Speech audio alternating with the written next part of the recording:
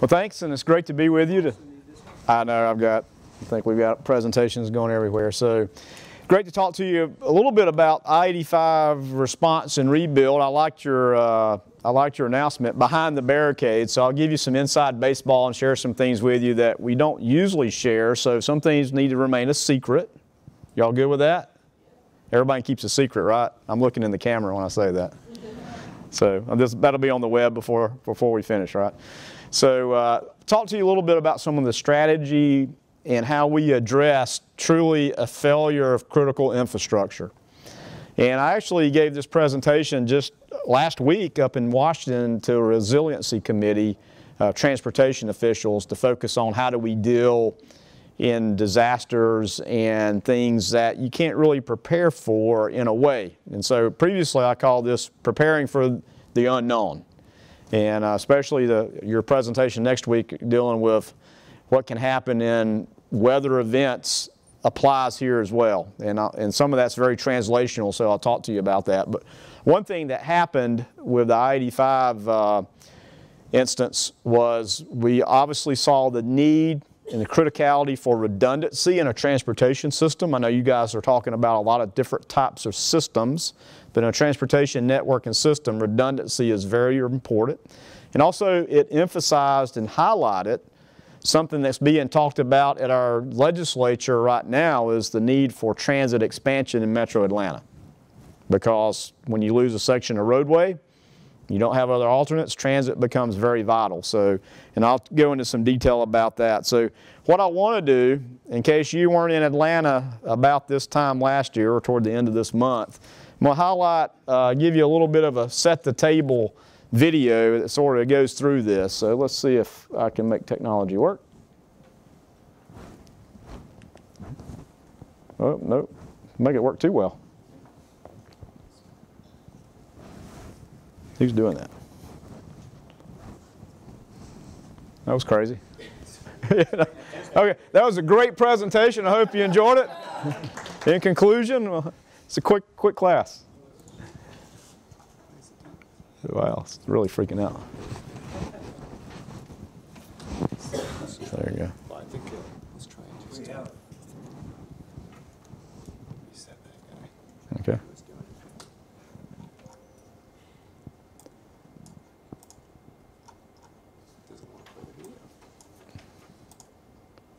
Sometimes that arrow key gets stuck. Oh, okay.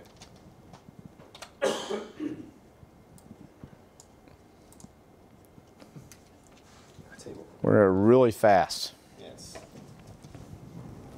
All right, so who was here last March? Okay, so not everybody was here. Okay.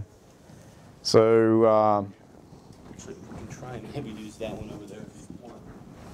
is that aim that or? You can use this one. Okay. Yeah. Sorry about that. You're not going to have them on both screens? They are on both screens, but they're unfortunately not connected, so we have to do it separately. All right, so everybody sat on this side, got sat on the right side. So. Chris, we're going to be on this screen too, right? And Right. we're going to- Yes, as soon as I can get it to work.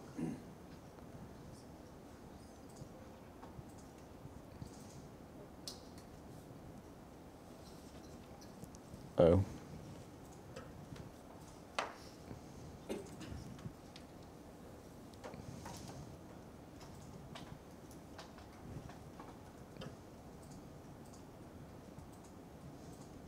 So a long time ago, there were things called silent movies.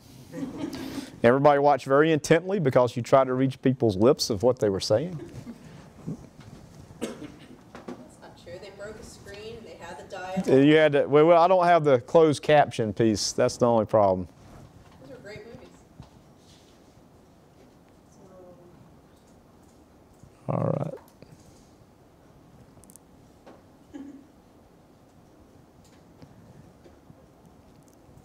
So, as the fire progressed, Wait, oh, we got you got it? both of them coordinated so that you're talking to both sides of the room. There we go. Uh-huh. You now hand control back to. I don't know if I want it. I know. Let's see here. There you go.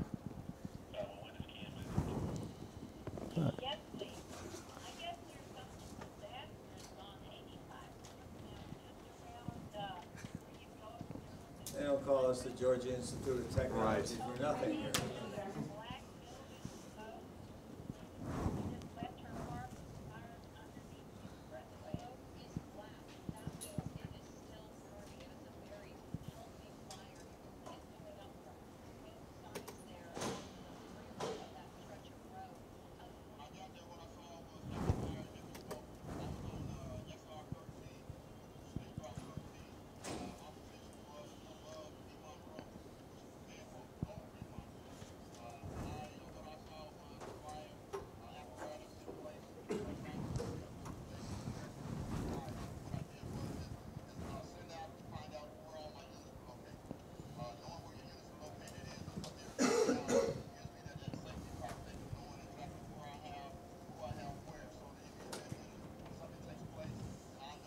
The last thing you pushed took it off the screen. Yeah. There we go.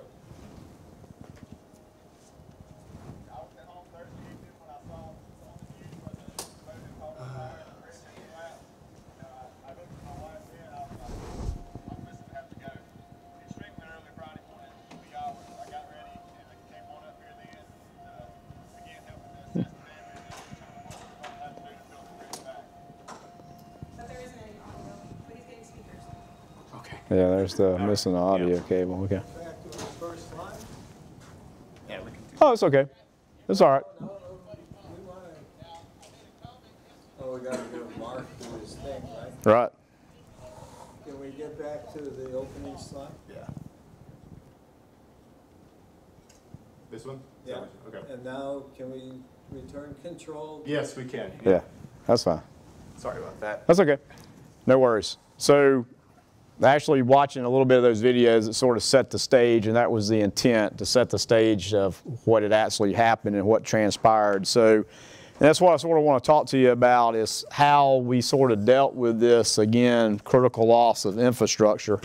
And so as I was thinking about this and talking about with the resilient folks, which one is this operating? All right, neither. Can you,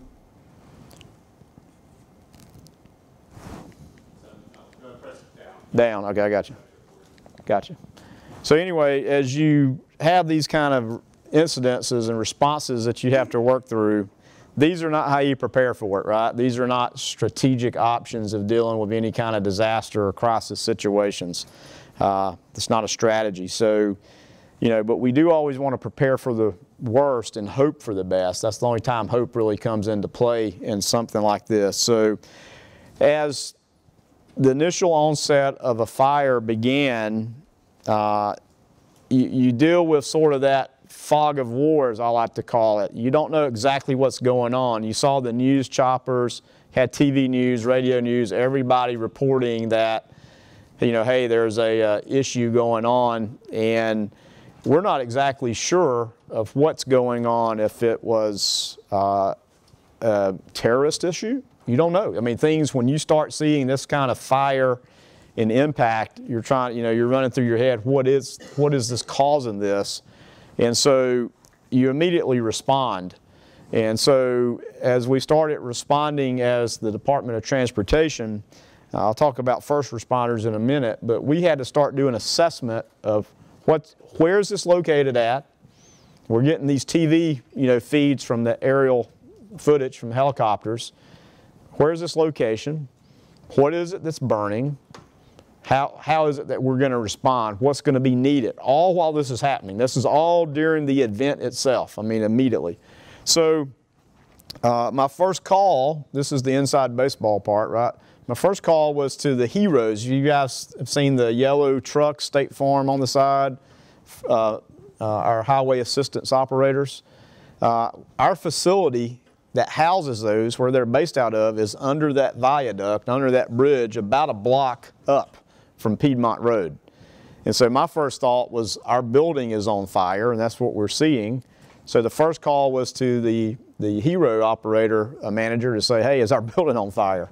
The answer was no, it's something very large, but it's nearby and we're on our way now.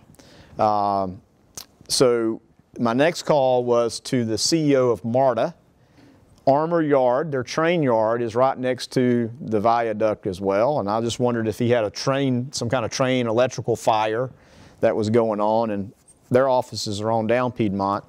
And so he said, no, but I can see the smoke from my window, it's not us. And so, you know, you start triaging, start finding out what it's going on. So I did what every investigative journalist in Atlanta did. I pulled up Google Earth and went to Street View. So we sort of had pinpointed that it was on Piedmont Road. Our first thought was there was probably a tanker truck on fire under Piedmont, under the bridge on Piedmont. But we go in and zoom in and we understand, and I start seeing that there's HDPE coils of conduit and there. And I said, oh, I now know what's burning and why you're getting such a black smoke. You're seeing a petroleum fire. Now what caused it, we still don't know at the point. It's just a matter of how are we responding.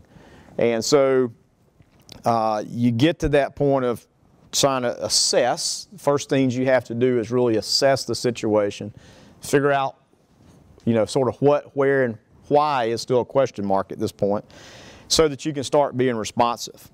The long and the short of the story is, I don't know if you've tracked in the media, but there was a crack deal that sort of went awry.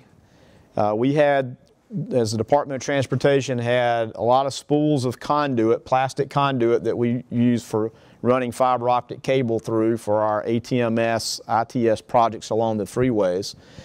Stacked up, stored in a chain link fenced off area, and 3 people, again, had this sort of crack deal that went awry, and the one guy decided that he would show these people that he was going to set this conduit on fire, and was pretty successful at it. You know, so these are learning opportunities, right? These are, you know, why did this happen? You know, we thought we had a pretty good deal of a place to store conduit, not having UV on it, chain link fenced off, you know, thinking it's pretty secure. Our main part of security was for it not to walk off, for people not to steal it.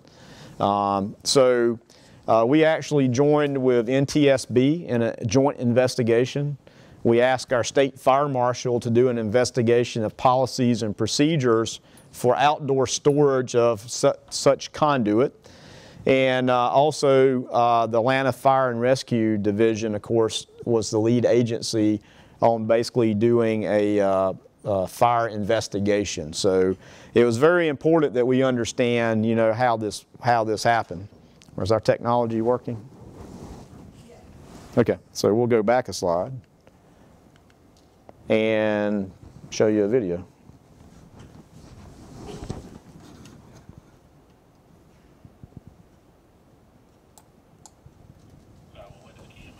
Well, maybe not.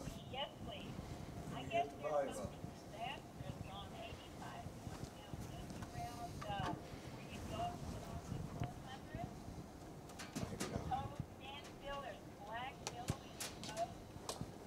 You just left her car fire underneath the expressway. Smoke is black. That means it is still burning. Healthy fire. You can see it coming up from both sides there of the freeway, of that stretch of road. When I got there, what I saw was heavy fire and heavy smoke. I was on SR13, which is State Route 13. My position was above Piedmont Road, which the command post was on Piedmont Road. What I saw was the fire apparatus in place, trying to attempt to make a progression towards the fire. What I did was send out to find out where all my units were located. Knowing where your units are located is and what they are carrying out gives me that safety prospect of knowing exactly where I have and who I have where, so that in the event something takes place, then I know what units I should be expecting to report to me back as far as the safety precautions are concerned.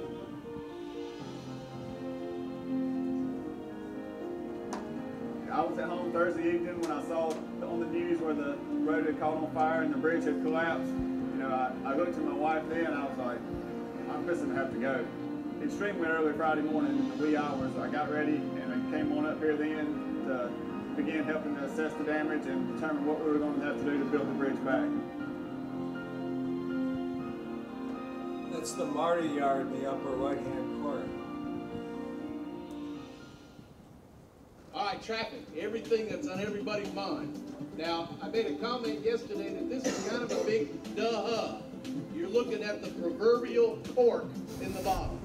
You know, when you look at the spot of where this has occurred coming off the connector, you can expect that a permanent thing from now on is that northbound on 85 off the connector is going to be shut, just as you see now.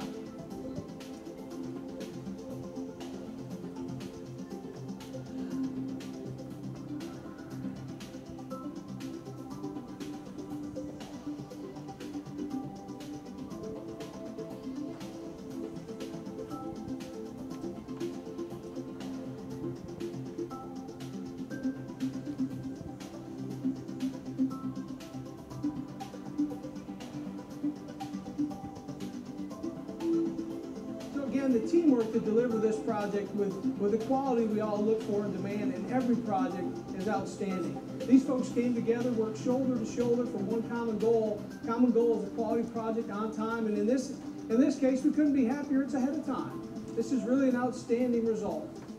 I do have some great news. As of rush hour next Monday morning, the Interstate 85 bridge will be completed and will be open for traffic. I was happy that we were able to get everybody going, and we made a difference here at the city. To be chosen to be on this project was obviously an honor for our company. We're very humbled to get the call and excited. Our employees since day number one have just been excited to be part of this. Even the ones that have not been on the project day in and day out, we're just wanting to be a part of this. We know how big it is for the city, for the state.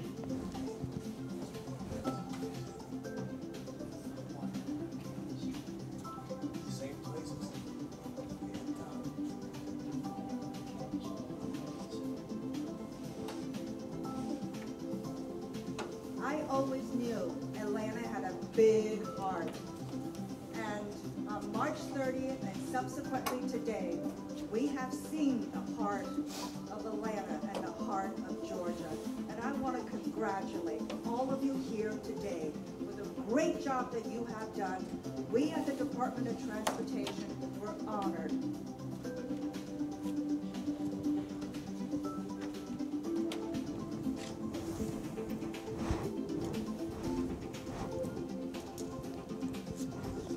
Yeah, we call this the thank you video to sort of the public, and I think it does a good job of capturing sort of the whole situation from initial collapse to obviously a great outcome of success as you see it.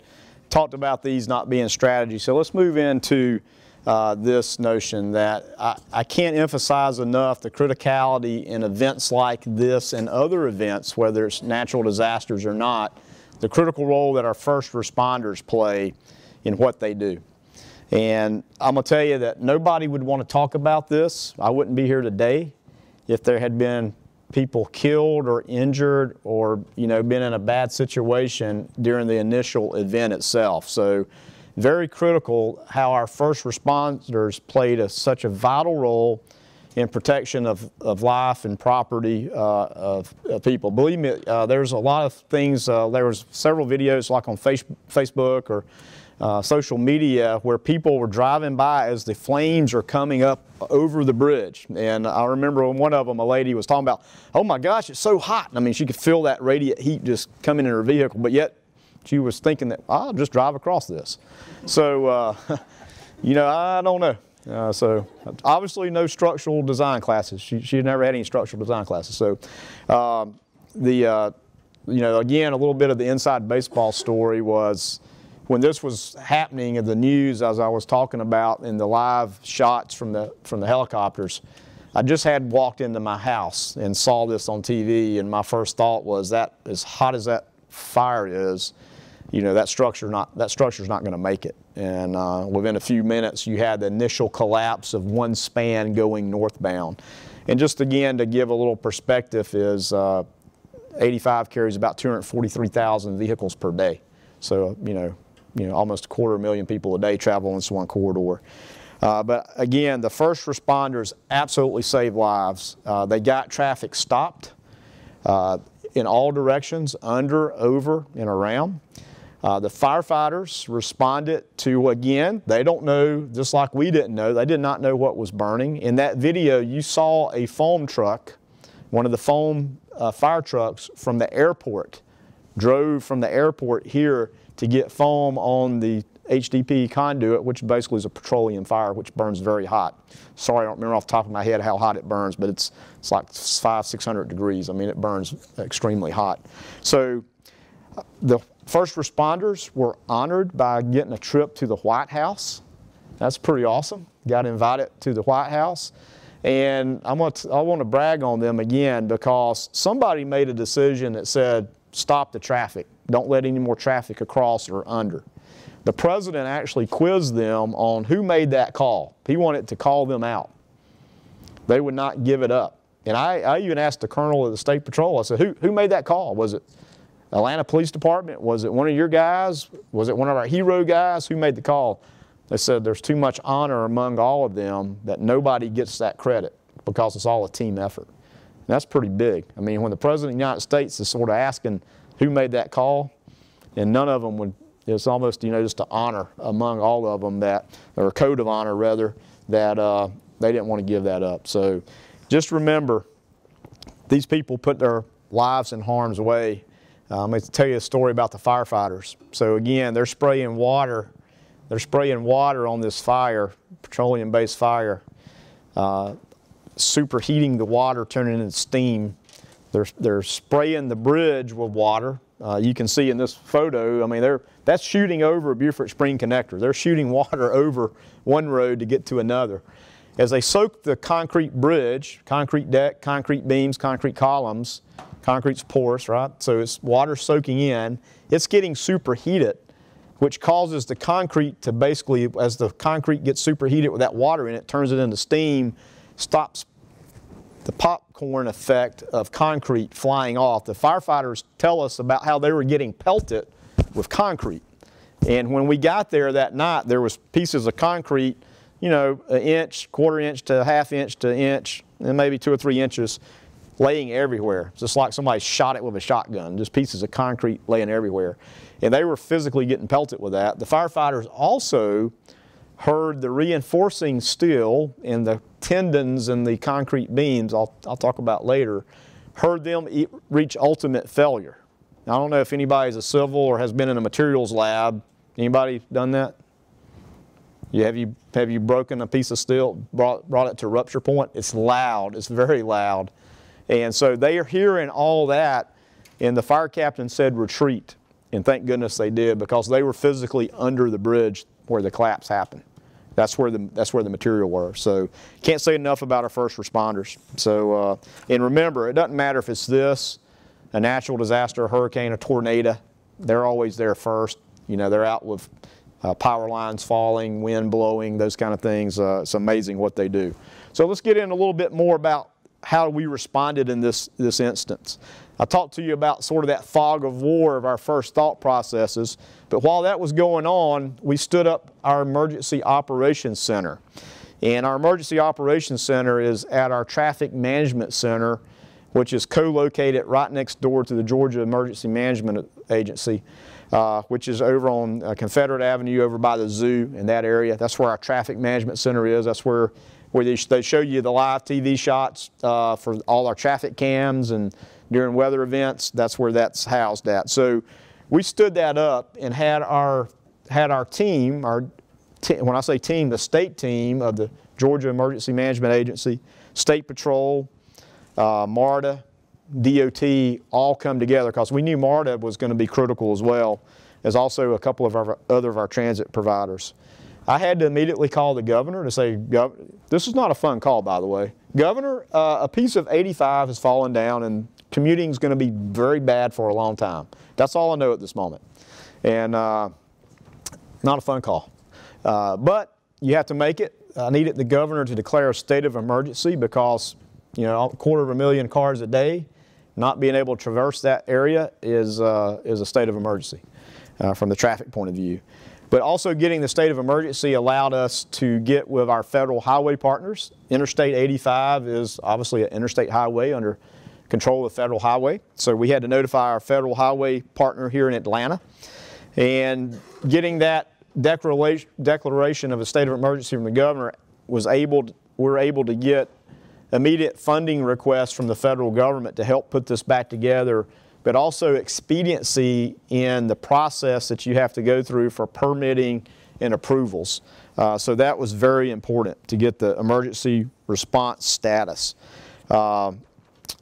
Again, coming together at one central command center is very important. I think that's applicable no matter what infrastructure you're talking about. If it's power or water or transportation, having a central command center is very important.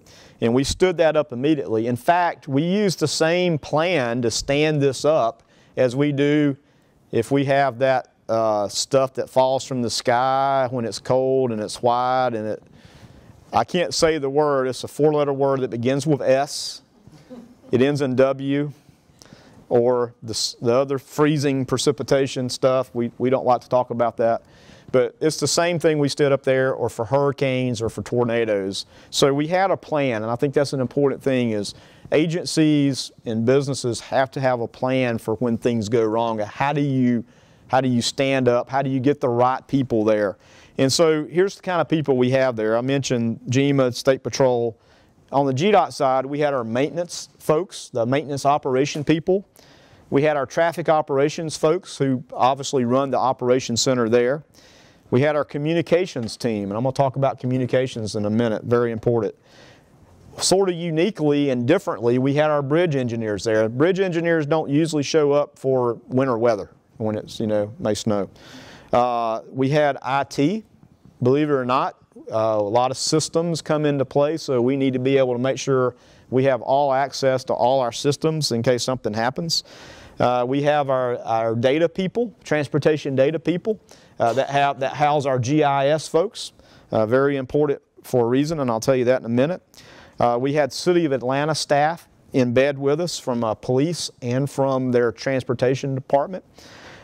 We had all our C-level staff, basically our deputy commissioner, our chief engineer in there, as well as federal highway. It was truly all hands on deck, and our construction division, because we're trying to, again, triage. So within an hour of this event starting, this was already stood up. All these people around their respective tables at our command center, each doing what their subject matter expert is in triaging the situation as it was still going on, as the fire was still raging. And so it's pretty amazing that we were becoming actionable in what each of those groups needed to do, what their plan was in less than an hour. And I can tell you that I'm not sure that what the public response would have been if we waited to the next day and said, I think we'll get started, right? That's not good for anybody, whether you're in public sector or private sector. You got to be able to respond very quickly. And so we had to become what was actionable. So obviously the first actionable item was immediate traffic management. So I want you to look at this slide for a minute. Remember the amount of traffic for you civil folks or transportation folks. This section of 85 is a level of service D through F. You just name the time of day in the afternoon and the PM peak. That is very heavily congested. Again, that's so much, that even underscores how much our first responders did to get traffic stopped. So one of the things that the immediate traffic response was to triage all the traffic. Where is traffic stopped? We obviously knew 85 in Piedmont, but as our good old apps that we enjoy to use, you pick your app, whatever, Waze, Google, whatever you want to use, started rerouting people. The algorithms were having a hard time processing that. So it was gridlock. If you were here, you know it was gridlock. And so we immediately had to go into traffic management. So our TMC, our Traffic Management Center folks were able to work on signal, remotely work on signal timing to try to uncork some of those things. That's the Colonel of the State Patrol's word, I guess. Try to get things moving. Obviously, first responders and people on the ground, we had to go from this. Now pay attention if you can see which way cars are headed. You can see the fire, you can see the water being sprayed on the fire to this same location. You can see the difference. Everybody's going one way on that section of northbound. We had to get them all turned around to get them out of there because they couldn't cross. I mean, you're not getting across that chasm that exists. Now, social media is great. I got all kind of friends that sent me the Hot Wheels orange loop that we should put in, the Dukes of Hazzard jumping over it. I mean, I had all kind of suggestions of how to make this work. Yeah, we need a big, long steel plate. They're everywhere here in town. So anyway, again, first response and triage is manage the crisis that's in front of you, which is the traffic impact and how do you get traffic dissipated. And obviously, wrong way, that gets us into informing the public. There's nothing like getting thousands of media inquiries as just in a matter of an hour. Just amazing of the media wanting to know, what happened, what's going to go on. I'm going to talk about the media later. But we stood up our partnerships with each of those agencies I mentioned, and we had to have one central form of communication, and that's very important in any kind of disaster situation. A response, you can't have different people saying different things. So our communications team, who was at the table, started working with each of the agencies' communications to push out on social media one message. We directed everybody to the 511 call center or app, if you have the app, and tried to message, and we were telling the media, go to 511. We're pushing it out on one platform. We will deal with you individually as we have time, but we're still in triage mode. This thing's still burning as the media is, trying to get in and say what's going on. So this was very important. The other important thing I mentioned earlier about our data and our GIS people, you need somebody to quickly develop maps and detour maps to get out to the public. That was a lesson learned that we had from actually a hurricane where a lot of roads got inundated, and we had to quickly try to give some maps and get some graphics out to people to easily understand where they need it. So we had our data people here, so they were quickly working on all the detours, working with the city, working with the state patrol, saying what are the detour routes, what routes are available, and a very simple graphic such as this on the screen means a lot, right? Not try to give too complicated, detailed information to people, but just enough. So sort of, again, a lesson learned. Again, very important, the immediate response. As we mobilized, it was pretty obvious that we had one span of bridge that had been collapsed. And so we knew that was going to have to be demolished, basically, and hauled off. What we didn't know was that what else? What other damage was done? So the same thing, immediate response. One of the first, I think it was probably the fourth phone call was to our bridge inspection team to say, hey, we need bridge inspectors on the scene and we need you now. And so we have bridge inspectors sort of stationed all around the state. They came back in. We had to get police escorts to get them through that traffic that you saw earlier. And one of our lessons learned was that we thought by 11 o'clock, this was again 6:30, 7 o'clock, we figured by 11 o'clock, midnight, we'd be out inspecting a bridge. We were wrong. Way too hot. Sort of a neat story. There's a powered transmission. I understand Georgia Power is here. They had a transmission and a distribution line that goes right across where this fell. And so all of a sudden we see these Georgia Power trucks pull up. This was probably at around midnight or so. And they had brought out their drones, UASs. And so they're flying their power lines looking at the soot load of how much smoke and stuff got on their, they de-energized their lines because of the heat, but they were inspecting their lines. So our bridge inspector said, hey, can you fly into this site for us and let us see what we can see and, get a head start, because physically you couldn't get in there. It was interesting. They tried very hard, but too much heat, too much lift, they couldn't control their drones. It was that hot that even the drones couldn't get in there. It was so hot that the guardrail on Piedmont Road, there was some guardrail down there, and it was pretty much glowing red hot when we got there. They have some wood blocks that help hold the guardrails up. They were totally gone. There was nothing left of those. It was totally incinerated. So we couldn't inspect the bridge as fast as we wanted to. We had to pressure wash the bridge the next day so the bridge inspectors could do the work that they needed to do.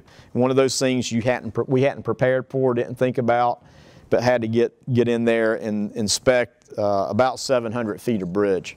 Actually inspected more than that. 700 feet of bridge we determined needed to be replaced, 350 feet on each side. We had one span collapse. One of these, again, inside baseball stories. That very night with the Georgia Power folks, we were standing under a span that was in bad shape, that could have fallen, that had to be demolished. But we were all standing under that, just didn't think it would have been affected because it wasn't so close to the heat. But turns out it needed to be demolished. So that night of the actual fire, the emergency response and the ER funds from Federal Highway and the authority to start working on a project prior to all the permitting and regulatory things that you normally do was a big help, because we're able to start talking to a contractor to say, hey, we need you to come in here and start demolishing this bridge as soon as you can get here. Actually, our first call was to say, hey, we need lights. We need to bring the light plants that you see when the contractors work at night. It's hard to see when you drive down the road. We need those because we need to light this thing up to inspect it. So we started that night, and the contractor actually started the next morning tearing down and start tearing out the part that had collapsed as we did our inspections. So very, very good. A little bit of things too that you think about and that you can't always plan for is, well, we wanted them to get to work very quickly. Again, as I said, it wouldn't have been a good news story is on the next day, there's nobody out there doing anything. You know, we're assessing, we're thinking about what we need to do. In fact, we were actually applauded by Federal Highway because they came to town next day from Washington, D.C., and they said, we can't believe you're already working. It was like, that's a no-brainer. That's laying in the ground. We got to get that gone, you know. So that was pretty easy to get the contractor underway. Now, the contractor didn't have a contract. Now, I don't know if any of y'all have taken any contract law classes or anything like that. Most people like to work with a contract, right? Like to know how you're going to get paid and how much you get paid and when you're going to get paid. Well, this contractor, we agreed that we did not know we didn't know what was going to need to be rebuilt. They were capable of rebuilding the bridge. So we kept up with materials, time, labor. So we're able to document basically what they were doing, how much time they spent, how much labor was on the job, so we could ultimately negotiate a contract.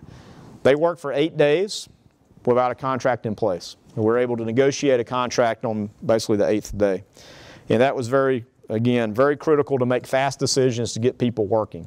Time is of the essence. That's in most every contract. If you start reading contracts and your attorneys read contracts, write the contracts for you, time is of the essence. It really is in emergency situations. You got to make those fast decisions. We made other decisions too as it relates to our bridge design. On this slide, the bottom right is our bridge design team that worked on this project. Many of those from this institution here. A lot of great bridge engineers we have.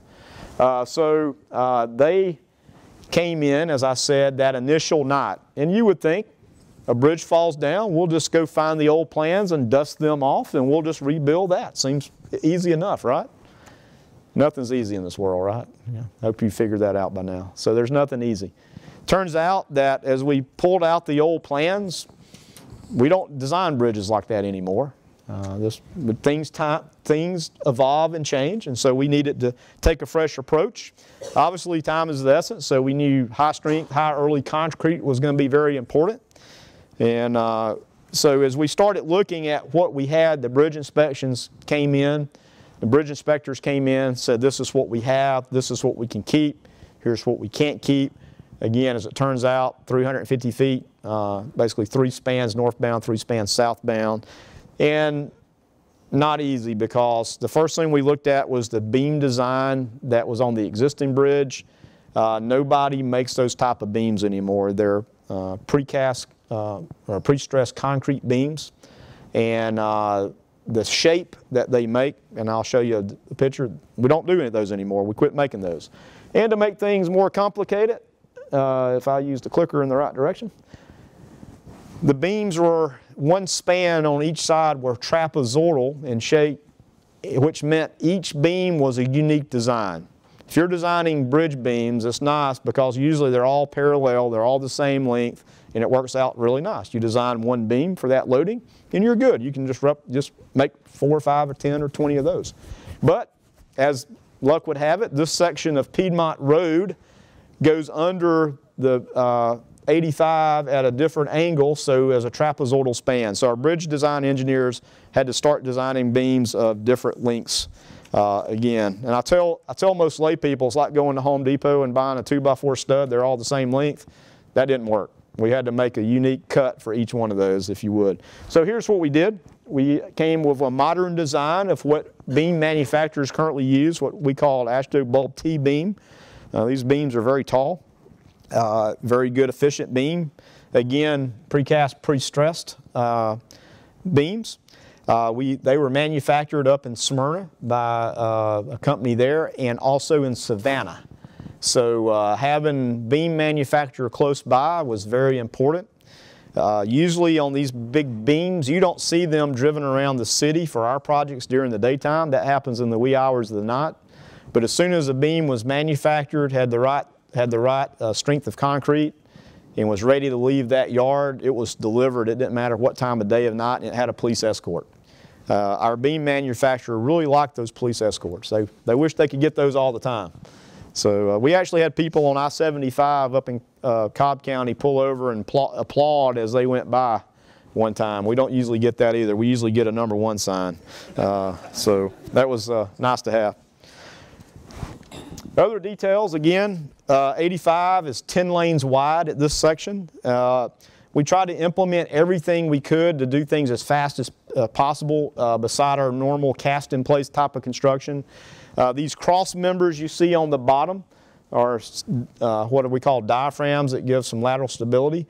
We actually use steel. We typically use concrete that are cast in place and poured in place. And this we use steel, and that sped things up. So again, anything we could do from an efficiency point of view. And I'd have to say that with our bridge design team, this was the truest design build model that I've probably ever seen. As our bridge designers came in on Thursday, got what they needed from bridge designers from bridge inspection by really about Friday mid-afternoon, a full assessment of what needed to be done. They turned over a complete set of plans to the contractor on Monday morning about 12:05 a.m. The kind of hours you guys keep studying and just getting started studying probably. That's late for me. But anyway, as they did design calculations, as they did design calcs and details, they sent them to the contractor electronically to say, hey, look at this. Do you see a constructability issue? Do you see a fabrication issue? Is there something here that's problematic that will cause delay? And they did that incrementally over Friday and Saturday and Sunday, back and forth. We also learned that our heat and air doesn't work in our building after a certain time on the weekends. So not only were they working hard, they didn't have heat or air. It was very stale in there. But they did it. I'm so proud of them. Great team. So the substructure, we were very fortunate that the foundations were not harmed in this event. And so we were able to utilize the existing foundation. And in that video, you saw some columns that they were working on. A lot of hand labor because we basically were able to encapsulate the old column, which had significant delamination or the concrete falling off of the columns. They had to basically get back to sound concrete, back around the existing reinforcing steel, and then we oversized the column. And basically, again, put another round of reinforcing steel on that column and able to come back up out of the ground. Tremendous amount of hand work. Some things big machines can't do. And then again, when we got these original plans, this is not our traditional type of design as we build bridges today.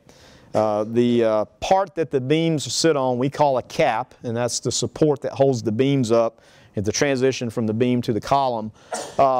Is what was an inverted T because it looks like an upside down T. Typically, we just have a cap that fits on top of a column that's not a T shape. Tremendous amount of reinforcing steel. It's a very efficient design. Tremendous amount of reinforcing steel. And again, a constructability challenge. We ended up using smaller aggregate in the concrete so that we could get good encapsulation around all the reinforcing steel. And also, obviously, high strength and high early strength in the concrete. So that's a little bit about the technical details. But what we also knew while all this was going on that weekend especially, I was a little bit lucky that Friday was the first day of traffic in this new normal. But what we knew by Monday morning, Metro Atlanta was going to reach a new normal as it relates to commuting. And we knew that transit was a very vital role of what that solution could be to backfill that 250,000 people that no longer had access. So we worked very closely. As I said, MARTA was with us. Our State Road and Tollway Authority, or the express system buses that you see, they were with us in the headquarters. We started planning very early on for what the new situation would look like. MARTA had to put on more train cars. They saw overall use in transit during this entire time had to uptick to about 12%. I'll give you a little more details. A couple other stations had greater than that. But the express bus system of Gwinnett County Transit could no longer deliver people into Midtown Atlanta and downtown Atlanta from the suburbs. What they did do was direct them to the MARTA heavy rail station over in Doraville. So they got out of Gwinnett to Doraville to get on rail to come downtown, which sort of makes a lot of sense. We've still been talking about that from a policy point of view. So again, working with the transit providers was very important. Also, down in the bottom right corner, Georgia Commute Options. What we do to publicize and encourage teleworking and telecommuting is very important.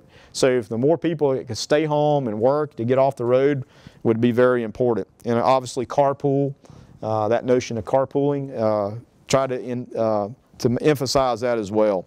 Again, though, I have to tell you, this again was a sort of a solidifying event that made everybody say, we really need to think more about transit options for Metro Atlanta, which is a very good thing. Great partnerships with ride shares with Uber and Lyft. I know this slide is very bad, but Uber and Lyft both would offer a reduced fare, basically 50% of a pool, like an Uber pool, if your destination trip was a MARTA station. So this is 1 month of Uber data of how many people used Uber that went to a MARTA station. And I mean, look at it. It's pretty much all of Metro Atlanta. And so that's pretty awesome. Again, how many people can you get off the road into transit? So again, a great partnership of Uber and Lyft.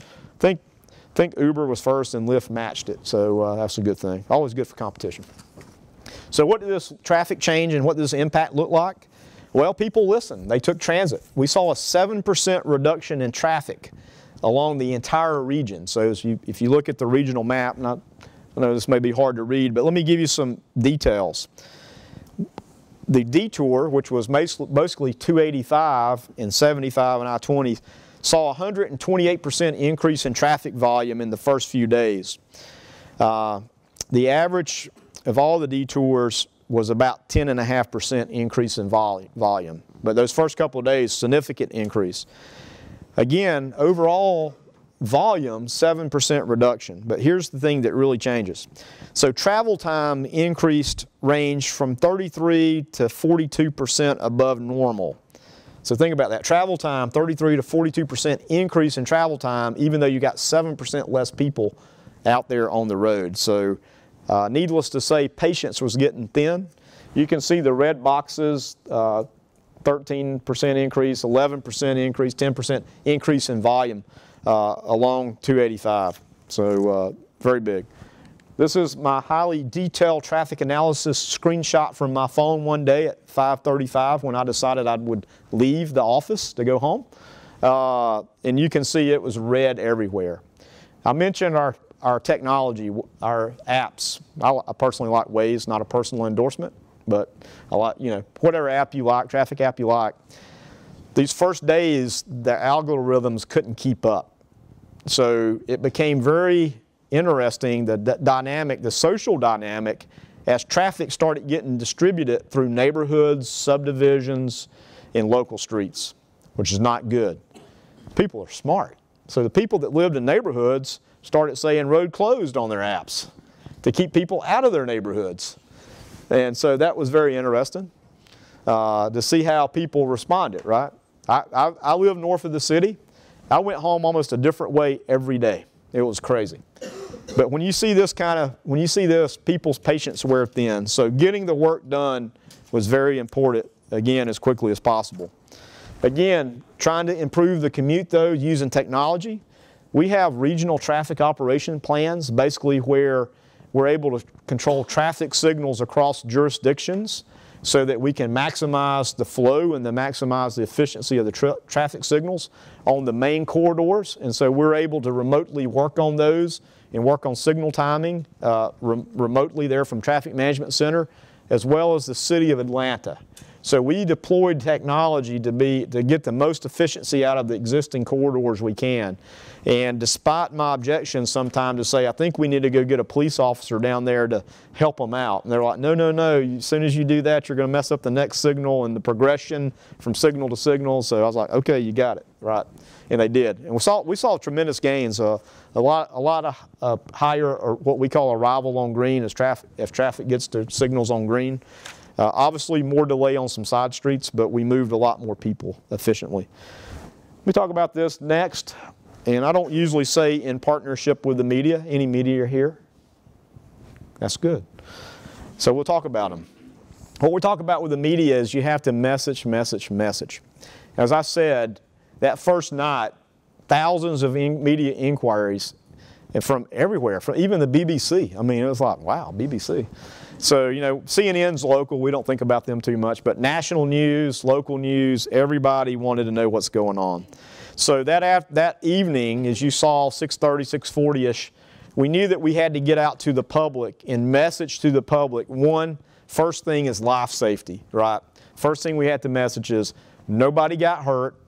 There's still people in traffic at this time at 11 p.m. So we said we had to get out to the 11 p.m. news cycle and talk about safety first.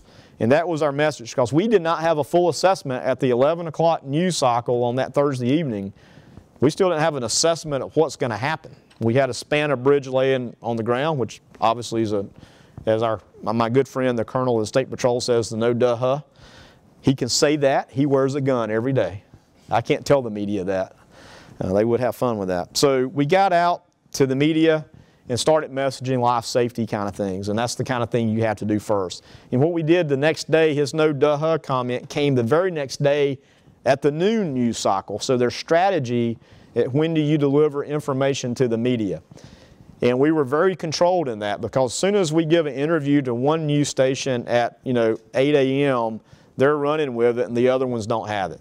And the media, any communications folks? Media, communications time? Okay. Anyway, interesting group of people. Very interesting group of people to work with. They probably say the same thing about engineers, but it's okay. But you have to work with those relationships. PR, we say, is not public relations, but personal relations. And they all have personal relationships, and they're all out trying to scoop each other up. You know, I need a little bit more tidbit of information than the next guy got or the next lady got. It's an interesting dynamic. But strategy in our communications through this whole event, I want to lay that out for you, because it was very strategic in nature. Most people don't think about that. And I think this may, beside the quick rebuild and the great job that our engineers and contractors did, this is one of the things I'm most proud of, is how we dealt with the media. And it was strategic in nature. So the next day we got out with the whole team. We had MARTA, we had the fire chief to go through what happened, what's their assessment, everybody's safe. We had the state patrol saying traffic's going to be not going to be good, find alternate routes. We gave an assessment. MARTA gave an assessment of, hey, come to MARTA, we're ready for you. We're gonna, we're increasing trains. We're going to be there to help you. If you hadn't ever ridden MARTA, we're going to have somebody at the station to help you. So we started messaging what people, questions probably were going to be. And so we thought we were doing pretty good. And so as you see what they call the scrum, you see the bottom right of the TV cameras and what have you. You can't even imagine the top left corner how many cameras were there. The question started coming, well, how could you let this happen? This is your fault. And it became a blame game very quick. And our gears are, how do we get a bridge rebuilt as fast as possible? The fire, the whole autopsy of what happened was not really on our radar at that time. So the media got very negative very quick about, it's got to blame somebody. Somebody has to be at fault. How could you have stored material that could burn under a bridge? Well, we said, well, why do you have the same material in your refrigerator, in your cupboards, and all over your house? And your gasoline in your gas can at home is in the same kind of material. It doesn't burn unless somebody ignites it. So, you know, but they don't want to hear that. So we knew this thing that was brewing with, you know, why did you let this happen? We had to address.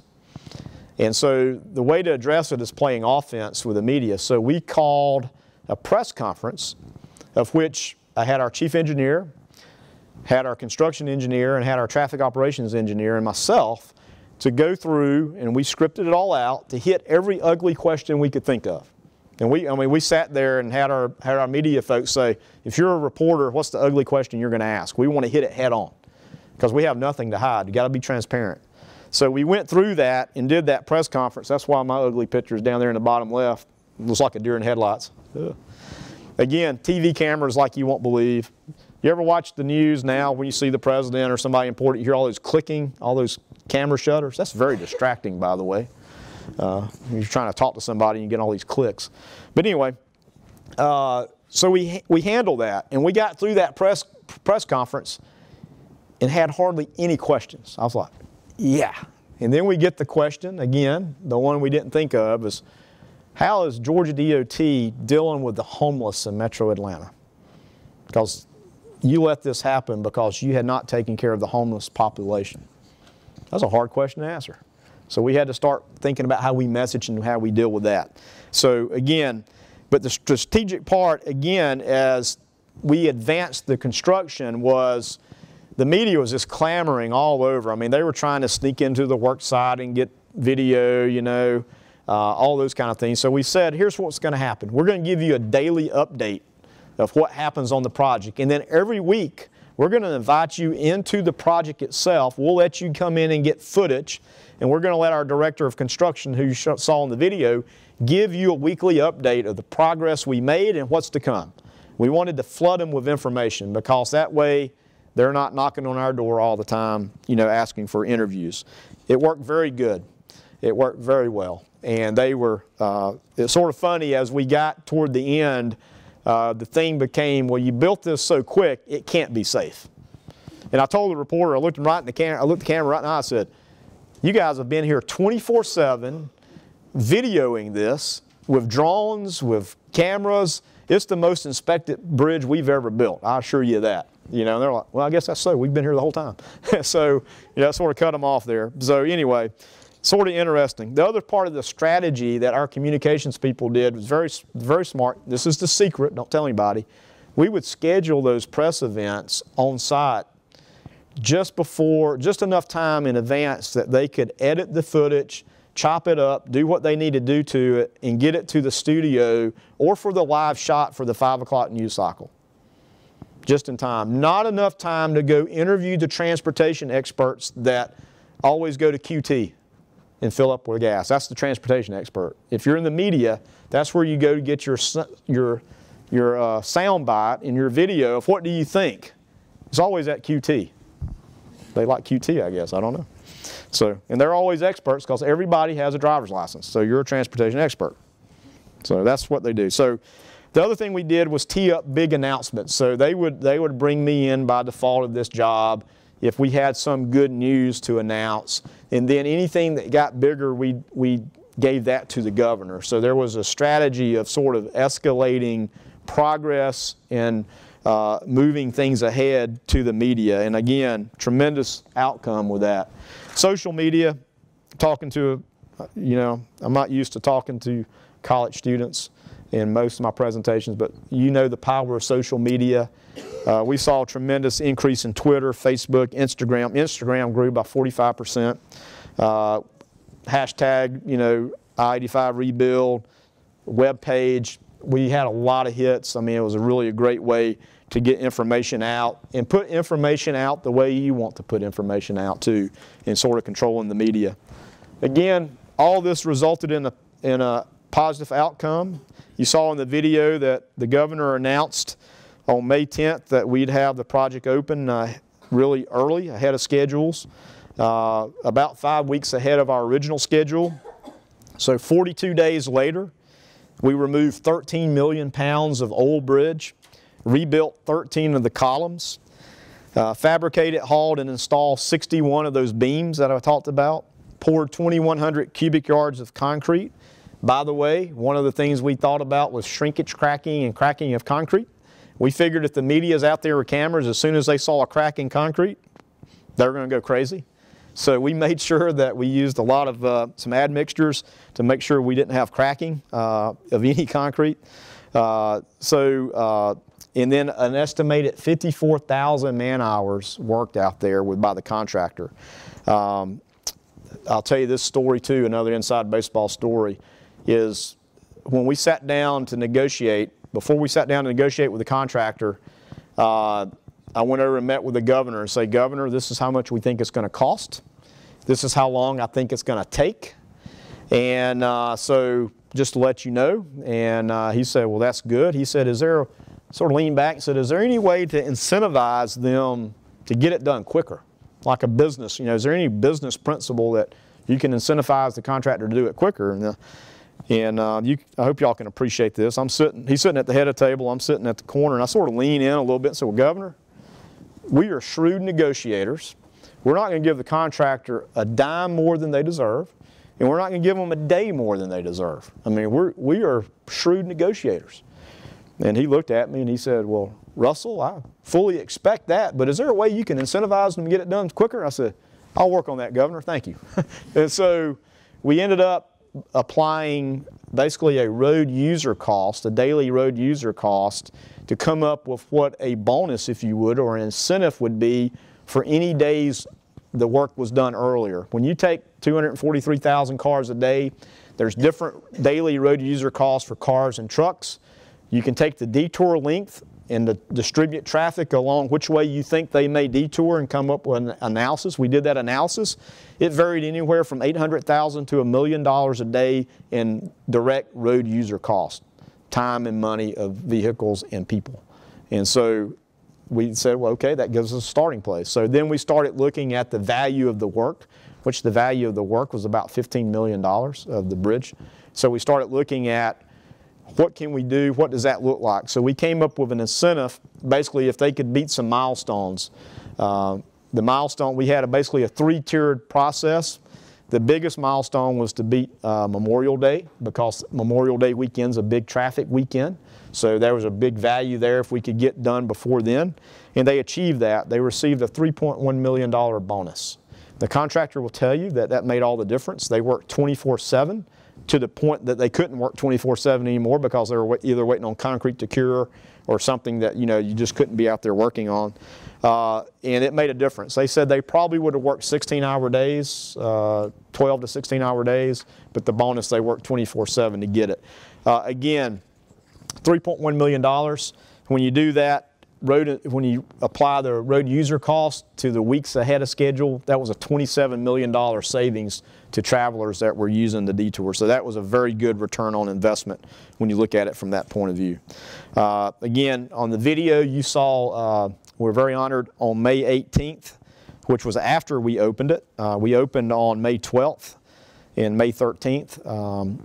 Opened one as soon as they could be open, we opened the road. But we had U.S. DOT Secretary Elaine Chao come down, very nice. She was very nice to say those kind of words. It was a really big deal. We had the ribbon cutting ceremony on the exact location of where the conduit burned. Pretty neat thing. So I know this is a little bit more about transportation. Your class is a little bit more about transportation. So I just want to highlight a few things about preparing for the unknown that I think apply to any incident. Is the partnerships are really key to success, especially between state and local governments, and this applies to the business sector as well. You got to have those. You got to have those partnerships. The time of the emergency is not the time to figure out who your partner is or who is it that you call. Pretty much all those contacts that we were making initially were all by text or phone. We don't have time to send an email. It's all got to be very quick. You have to develop processes, procedures, and protocols and then adapt. Our processes and procedures and protocols were all based on inclement weather response, of how we respond in hurricanes and tornadoes and snowstorms or ice events. So we had that protocol in place in that procedure, but we had to adapt. We had to bring bridge engineers in. Like I said, they don't usually come to winter weather events. So we had to bring them in, and we had to adapt. Making informed and quick decisions. I can't emphasize that enough. you'd be surprised at how paralyzed people get when the pressure is on them to make a decision. You're going to have to make decisions. And this is really I mean, I'm telling you, I see extremely smart and talented people. When it gets down to you really got to make a go, no-go decision that, you know, you got to make those decisions. And we had a great team that did that. I'm not saying nobody did that, but if we had waited, if we said we're not sure, let us figure out if there's another design. I will tell you this, we did think about how can you rebuild this back other than rebuilding it back as is. Is there a temporary bridge? Is there a big long metal plate somewhere that we can put over that? We looked for our other projects that had beams that were already made because we knew designing and constructing beams was critical path. So we said, hey, up on I-75 in Cobb and Cherokee County, how many beams are up there? Can we use those down here? And you know, we said, maybe can we build a mechanically stabilized earth wall and just fill that whole thing up and come back and stage build it later back the way we want it. We went through an exhaustive list, but you got to make quick decisions. The quick decision was we just need to build this thing back, build it back right, not have the traffic, you know, traffic messed up for a year or more when you build things in stages or temporary, or build one side and what we call contraflow. We thought about building one side, put traffic over there, you know, in the morning and the afternoon, reverse commute it while we built the other side. Just too complicated. It was like we need to just get in and get out. Communications, I talked so much about communications, dealing with communications team, super important. Playing offense with the media, can't emphasize that enough. And really a resilient state DOT, and you can put any company or name in there. We have to learn from each experience. We had to triage, we had to learn, and we sat down and did a post-office debrief. We brought everybody in that was associated with it, even from construction inspectors to bridge engineers. We brought everybody back to the table, said, hey, what went good, what didn't go good, what should we do next time? Learned a lot of good things. Tracking information became one of our biggest takeaways. We have some pretty good database tools, but how do you communicate and how do you track information? When there's so many things going on, communication is key, and that's one of the things that we know that we have to improve upon ourselves. Also, we have to develop a response for offices that are not traditionally engaged, like even our bridge engineers, our traffic operation engineers. They're not usually on call for, you know, the guys that actually run the signal timing. They don't usually get engaged in hurricanes and inclement weather, but they were here. So we need to make sure that each office has sort of that on call, who responds in an emergency situation. But I couldn't be more proud of our team. People showed up. We had a lot of people show up. Those bridge engineers, they just came in. Nobody called them. They said, this is bad. We know we're going to be involved. They showed up. So I've got one quick little fun video.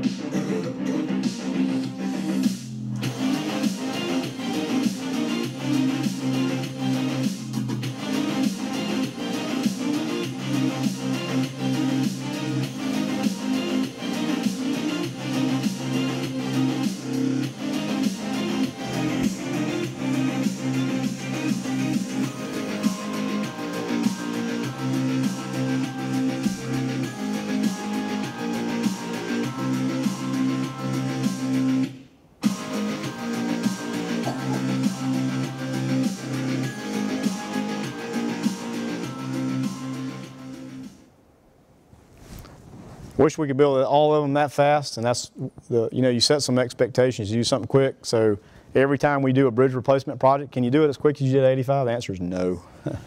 It's not sustainable. too hard on our employees, the contractors' employees.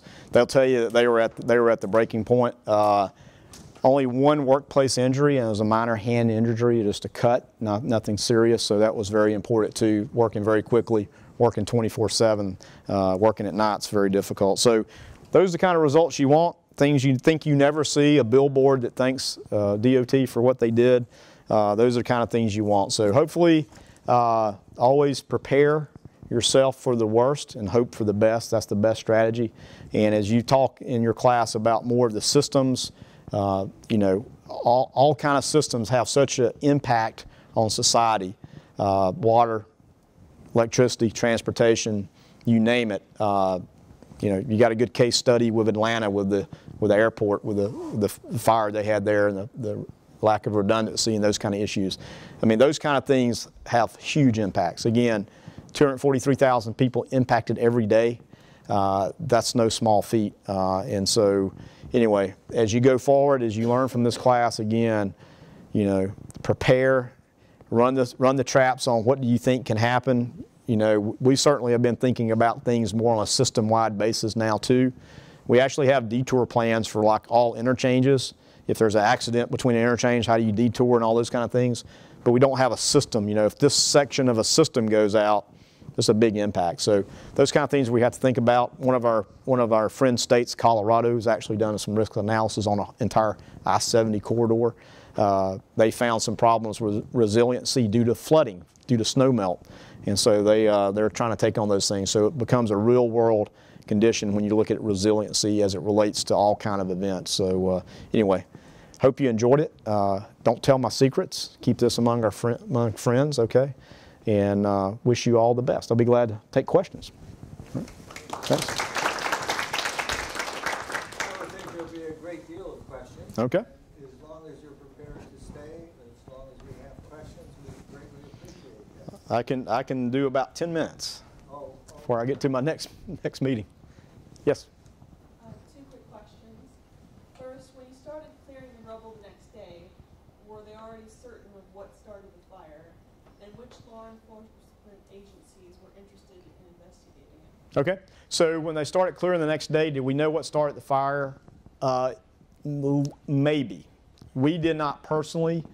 Atlanta PD and Atlanta Fire and Rescue did. I didn't show it, but somebody actually snapped a photo of when the fire initially had happened and actually had seen the suspects, the 3 suspects. So they had a lead. They didn't know who, but they had a lead that they were actively investigating. Obviously, they didn't talk to us about that. Who took the lead in that was Atlanta PD, Atlanta Fire and Rescue. But obviously, the NTSB got engaged very early.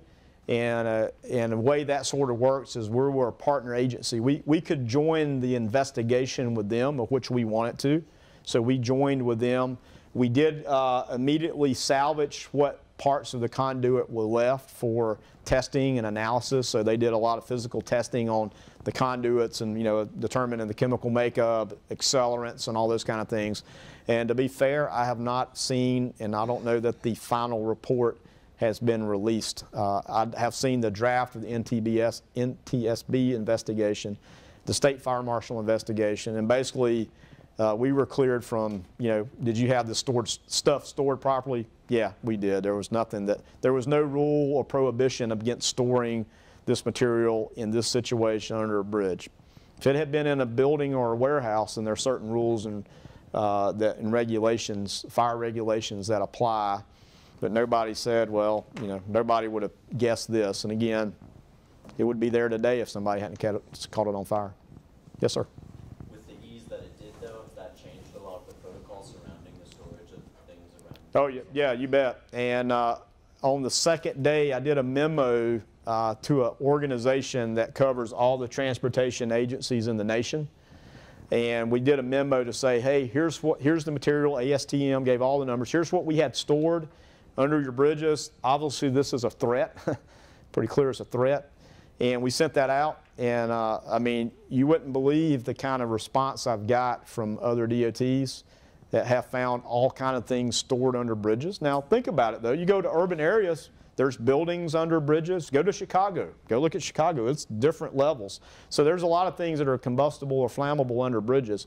But HDPE, one state let me know that they store all their barrels, all their barricades under their bridges, because guess what? They're out of the weather, out of the elements, don't have to worry about the UV, and it's the same material. So they had to rethink that. So there was actually a nationwide lesson learned in this, that people started saying, what do we have? Immediately, that's one of the media questions. Well, how do you assure us that there's nothing else like this in Georgia?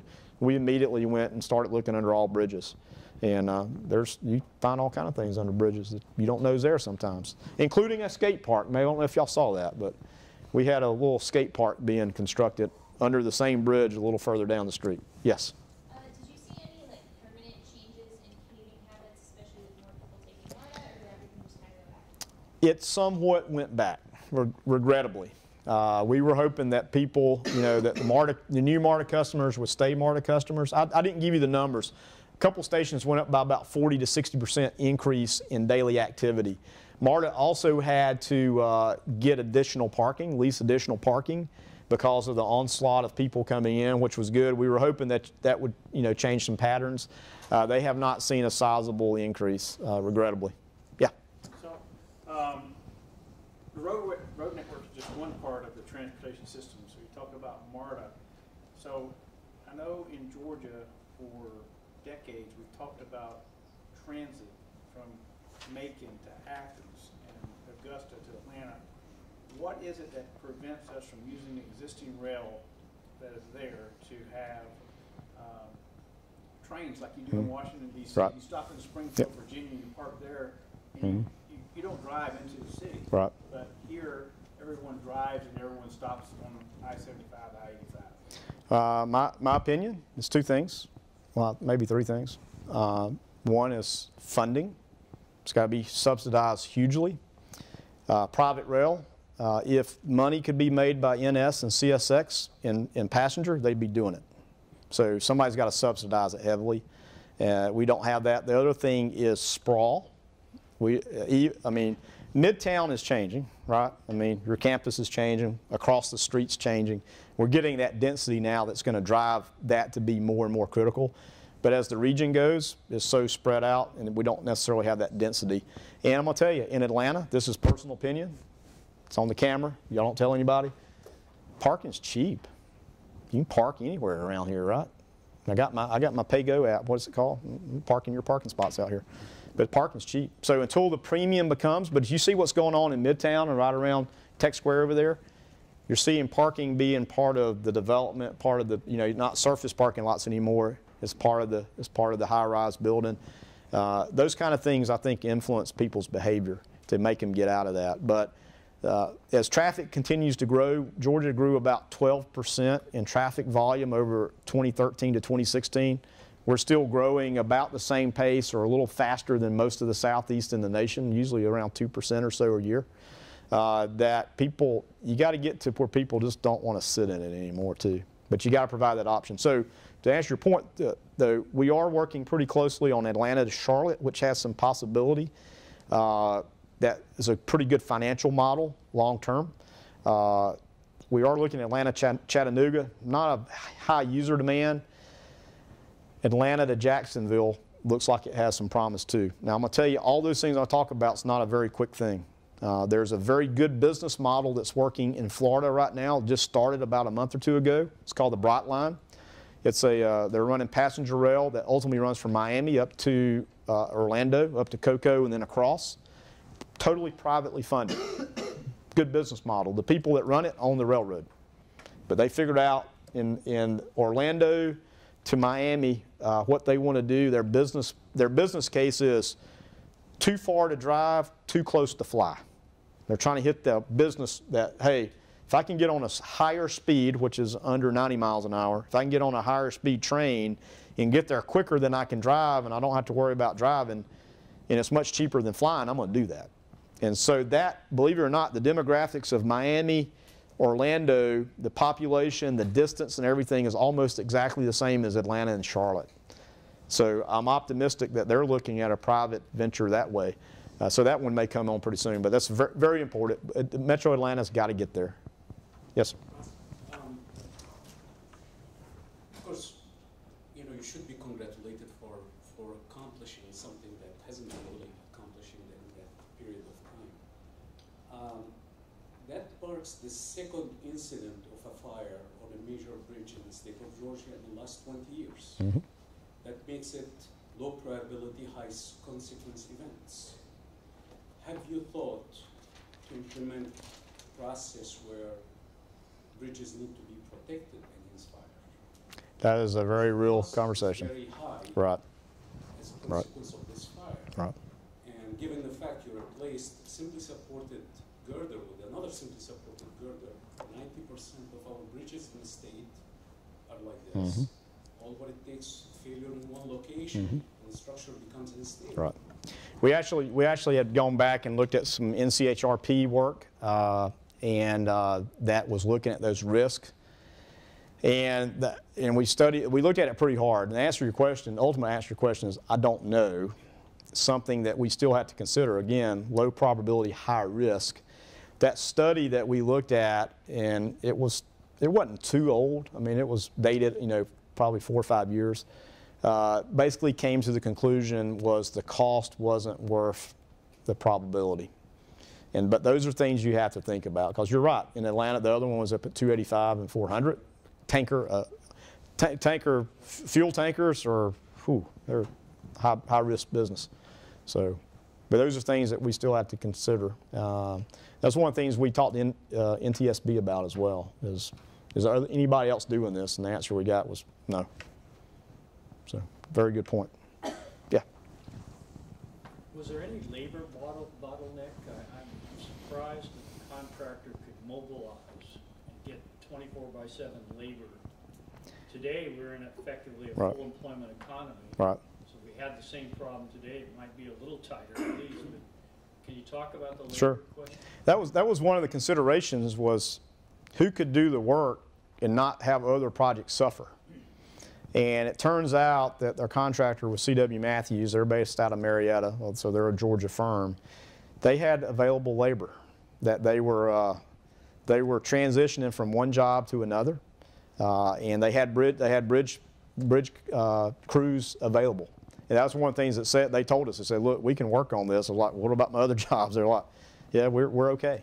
Now there was a disruption in productivity from the beam manufacturer, because they stopped making all the other beams that we may have been consuming in and around Atlanta. We're the biggest user of those type of beams. So we've had some other projects delayed because of that.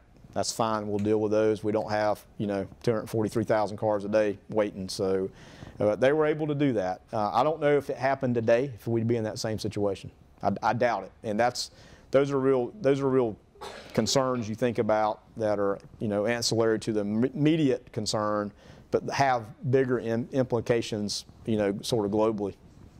And was there any discussion, since you're rebuilding a bridge, of putting in modern technology in the form of sensors or something like that wouldn't be the whole, obviously the whole I-85, but for that section, 700 feet or whatever, would be forward-looking in terms of sensor technology? I'm afraid we didn't.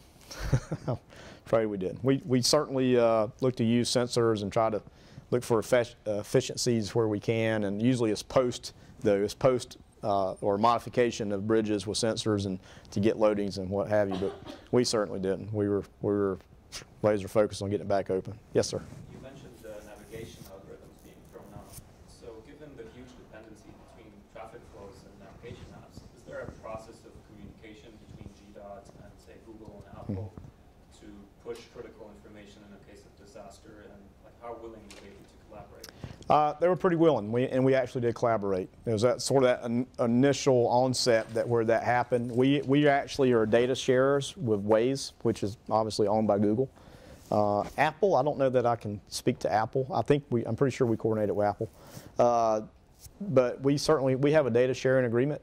What they really like, and this is awesome for us, is they really like our construction information that we put out to the media, and on 511 you can go out and look for future construction. So if they can get that and get that loaded in to their maps and their apps, then they can guide you in and around that. We like that to get people out of construction zones, but also it's good messaging. What we get out of it is we get coverage of where we don't have cameras or our heroes to get good data that there is an accident or there's a pothole or there's something going on, and they're pretty savvy in their how they get that. You know, when you get something popping up on your app that says there's traffic or there's somebody on the shoulder or what have you. I don't like the police ones, by the way. That's bad. Don't say there's police out there. It's not good. Don't push that button. But we have a good data sharing agreement that's trying to be more robust. So you know, it's big data. It's good stuff. Just as a quick follow-up, did you consider congestion charges as well during disaster situations as a method to, support other means of traffic? Yeah, no. You know, we're dealing with businesses that are losing customers because they can't get there, and we had a big issue on Piedmont Road, and a lot of those corridors around there, Monroe and that whole area, where people avoided them, and the normal customers got out of there. So trying to do some kind of customer road user cost charge to get through there would not have been politically popular. I had a question way over here. You had a slide where you showed all the cars on the highway going in one direction, then turn around going the other. What steps did you take to make that happen? So that's our first responders out there with blue lights and guns saying, we're going to turn you around. So, and that's hard. I mean, you're in confined spaces, so there takes a lot of command and control out there to say, you first, you next, and everybody's wanting to get out of there. They were stuck there for hours. People, so people started backing up for a long way. So it took hours to get those around, but it's those first responders out there that can get it done. Those guys and ladies know how to get it done. So, all righty. One more question, yes? Yeah, in a situation like this, when you can have a normal bidding process, how did you actually decide on the contractor? So it was being able to negotiate and talk to several of them, and actually the very night that it happened, we decided who we could use. Again, they talked about their availability. They could be there that evening. They could start demolition the next morning. If you saw them chomping at the concrete, which was a subcontractor, they had all those things lined up where other people said, we're going to have to make some calls. We're going to have to get back to you. You know, a lot of contractors won't work without a contract for a good reason. You know, and they thought, look, we know you're going to have to figure this out. You know, you'll be fair. We'll sit down and negotiate. You know, we protected the state's interest though too. Of, we were ticking off how many people are out there, and and how many pieces of equipment, and you can get operation rates and those kind of things. So we want to make sure we know we were not taken advantage of. But they did a fantastic job. But that was a big thing to get it going very quick. Yes, sir. You obviously couldn't pre-plan a whole lot for this, but there was some, at least indirect pre-planning available. For example, you very quickly reprogrammed the traffic lights so that you could work both the immediate and the longer-term traffic situation. I don't know if you had any other planning. I mean, it's sort of hard to see how you could plan for such an intense but highly localized kind of thing.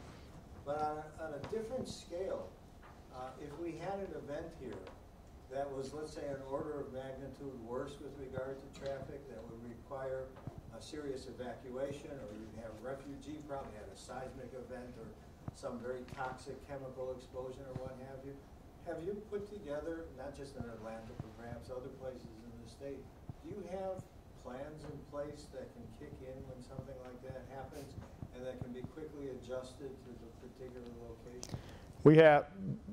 We, and I say we as through GEMA, have some very strategic plans for events of how do you handle them. Not necessarily if this happens, do this, but more of protocol. I think the biggest example, and this is a good case study, was Snowmageddon back in 2014 if you were here. That was a great event of a mass exodus of Atlanta. It wasn't the snow or the ice that caused the problems, it was the traffic initially. And we saw Everyone was told to go home at Everybody left at the same time. So a normal rush hour in Metro Atlanta really spans probably 3 hours on the shoulders, maybe more depending on where you are. When traffic distributes over time, because people come and go at different times. But when you ask everybody to leave, there's a little bit of an old traffic analysis that says for every minute you're stopped, it takes 3 to 4 to sort of get unstopped. So if you take what happened in 2014 and everybody left at one time, and that's usually a 3-hour event, and you do 3 or 4 hours, we'll go to 4, 3 times 4 is 12, and that's what it came out to be. It became a 12-hour traffic event with ice in the middle. And so you can't evacuate, in my personal opinion, you can't evacuate a metropolitan city the size of Atlanta orderly and successful. People do what they do. You know, there's staggered times, but the lessons we learned from that, though, was the coordinated efforts with the governor's office, GMA, the school systems, the city, Fulton County, DeKalb County, state government, that we very much are strategic about go, no go, or in the last event we had, that we actually staggered what the city did, what the Atlanta Public School did, and what state government did. And that worked pretty good. But you got to prepare ahead of that and start messaging ahead. And on weather events, it's very difficult. You need to make decisions usually about 3 days ahead to have all your resources ready on a changing forecast. Same thing with Hurricane Irma. We were deployed to the east side of the state, ready to go. Guess what? It wobbled and wobbled and wobbled. It came up the west coast of Florida and then came up through Valdosta and up the middle of the state. We had to redeploy people. So you're having to make decisions, but you got to have those. You got to have sort of those practices. But it's hard to say if something happened in downtown and you need to evacuate downtown, midtown. How do you do that? It's just a capacity issue, And people, again, you can say if you're on an odd number or even number, if your zip code's this or your office is in this quadrant, you leave at this time. When your child is at school, people are going to get their kids no matter what. Now I'm not going to wait till they tell me to wait. I'm going to get my kid right now. So it's an interesting social dynamic. But GMA does have we do as a state, we do a lot of desktop practice of scenarios, and we actually plan for that. National Guard's involved in that as well. Didn't need National Guard on the bridge, but we involved them on other disasters. But we do those tabletop exercises of scenario planning and doing all those kind of things, so on a big scale. But it's not like there's a book that says, if this happens, flip to page 55 and here's your answer. But you do all those scenario training. So I think you should feel good about what the state of Georgia's doing. Again, GMA has done a fantastic job in pulling National Guard in. In fact, last year, Georgia National Guard had guard from across the state come in to go through this tabletop exercise, and they did real drills as well. My deputy commissioner got to fly sitting on the back of a Chinook with the door open. He was scared to death. So those are those big helicopters with the door. So they put him right on by the door, and he's like, man, I didn't have a seatbelt on. So, all right. Thank you. Thanks. Thank you. Very much. Good luck with your class. Good to see you. Thank you. Yeah.